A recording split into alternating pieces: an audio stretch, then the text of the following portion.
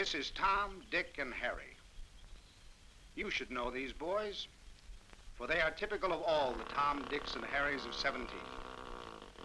Together, they are symbolical of one boy, the American youth. The lad you have seen flying one of these incredible planes in the early morning hours when the wind is down, perhaps he's that boy you have seen so often huddled over a littered workbench in your own garage. He is the American youth, our strength and our hope, holding in his capable hands the future of the greatest nation that ever lived. And don't let his casual chatter mislead you, for his thoughts are deeply serious and he dreams of a bright tomorrow, of his new world in the sky. Listen. Well, Tom, what's the deal? The Army Air Corps enlisted reserve. There's nothing to it. If you're more than 17 and less than 18, you can get in. Yeah, the same with the Navy. Sure, and you don't have to be a genius either.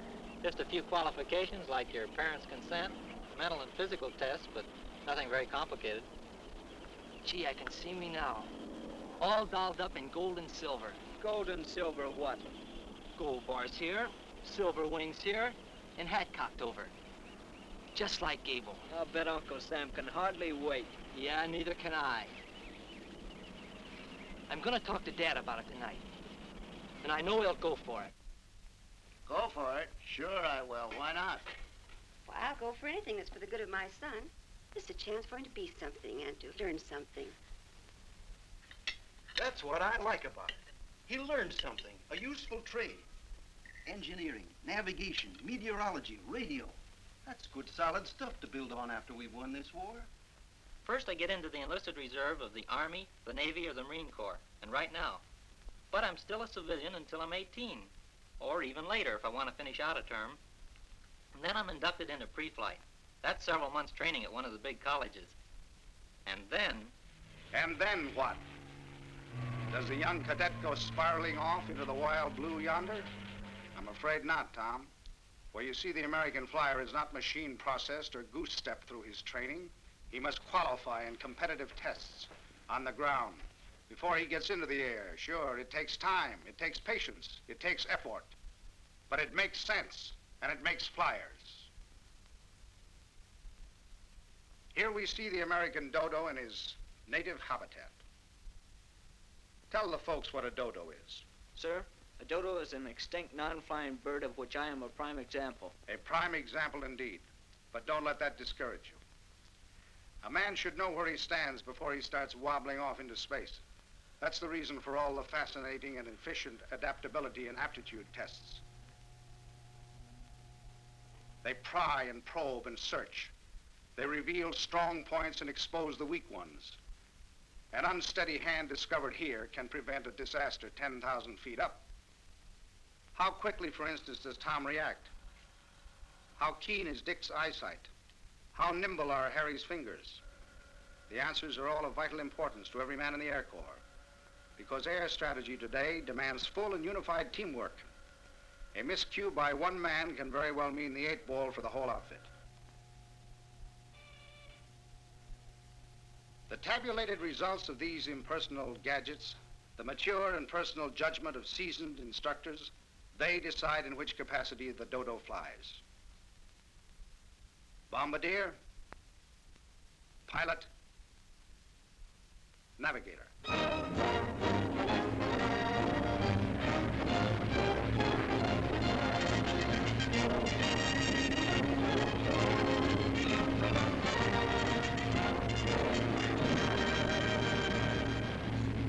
And now, does our eager cadet go sailing into the stratosphere with wind roaring past his ears?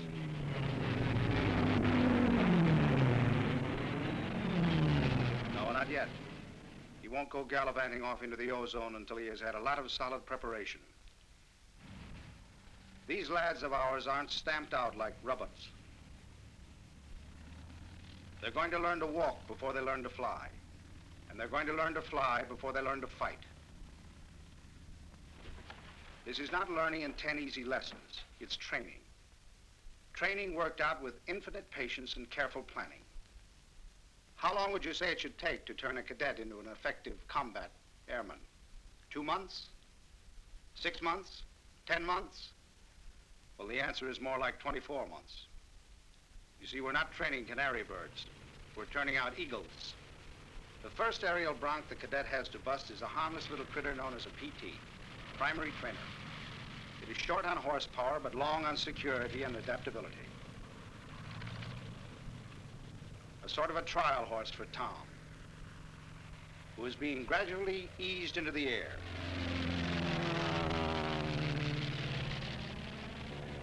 After he has proved that he wants to fly, and that he can fly, Tom is moved up step by step, taking on planes that are successively faster, more intricate, and more advanced. He progresses strictly by his own individual ability to keep abreast of or ahead of his classmates.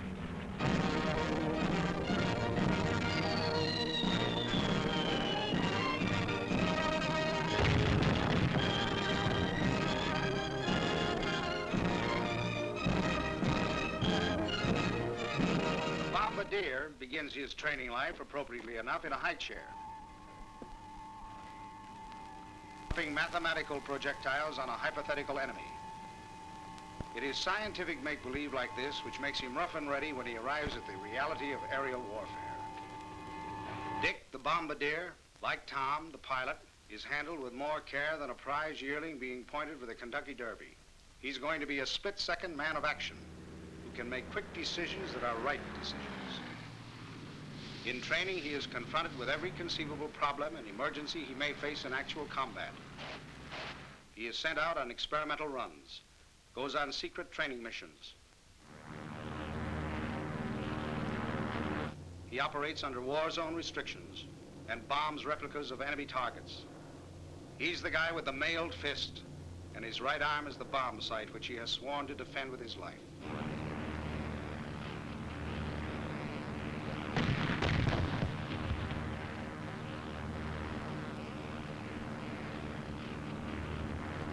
The navigator has been compared with the quarterback of a football team.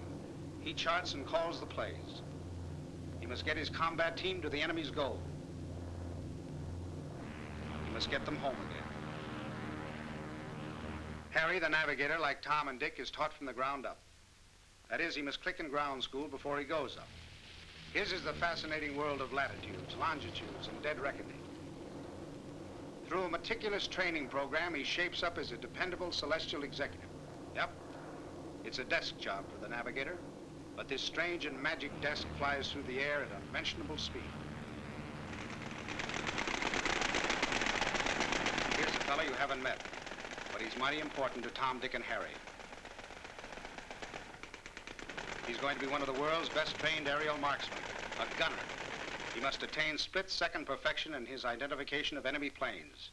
He must know his intricate weapons like he knows the fingers of his hands. He must be ready to take his place in the greatest fighting team the skies have ever known.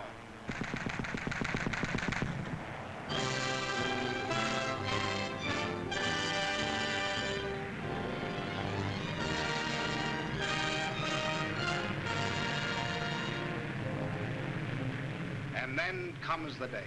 The final phase of training at an operational unit somewhere in the USA. There's a big, beautiful plane waiting for the graduate airman. She's a beaut, she is. Delicate as a rose and deadly as a rattlesnake. She's got good bloodlines, too. Sort of a younger sister of the Susie Q and the Memphis Belle. Armed to the teeth and her proud nose pointed straight at what's left of the Axis.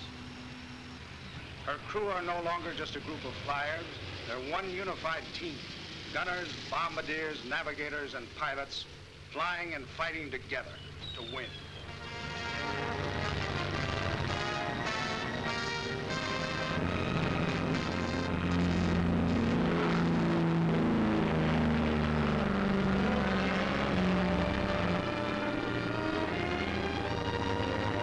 Well, misters, this is it. This plane is home sweet home to all of you. It's a little bit of America itself. For it has in it not only aluminum and copper and steel, but the sweat and the hearts and the hopes of your fellow Americans who built it. And remember, you'll not be alone. There'll be more bombers. There'll be more fighters. There'll be more transports, more flying boats. There'll be more men of the Army Air Corps, more of the Navy Air Corps, more Marine flyers. Yes, there'll be more. Until victory and beyond. Until youth in peace and security, can dream again of his new world in the skies of tomorrow.